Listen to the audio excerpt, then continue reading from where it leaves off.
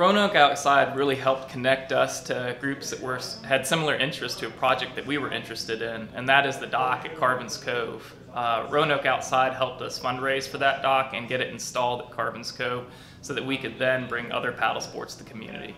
So I grew up in Roanoke, Virginia, moved away to college, and past that, seeing the growth in the outdoor community, in part helped by Roanoke Outside, really allowed us to consider Roanoke as a place to live and conduct our business with Revolution Rowing.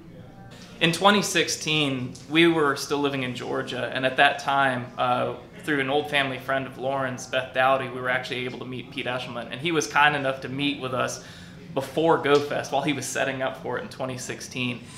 And it was him talking about everything that was going on with Roanoke Outside and potentially putting a dock in at Carvin's Cove that was the straw that broke the camel's back for us, considering two towns, really. It was Greenville, South Carolina, and Roanoke, Virginia. That night, we were over at Grace's Pizza in Grandin Village, and we just simply toasted to the fact that we were moving to Roanoke, Virginia. We knew it was time. I'm Jim. I'm Lauren. Go outside!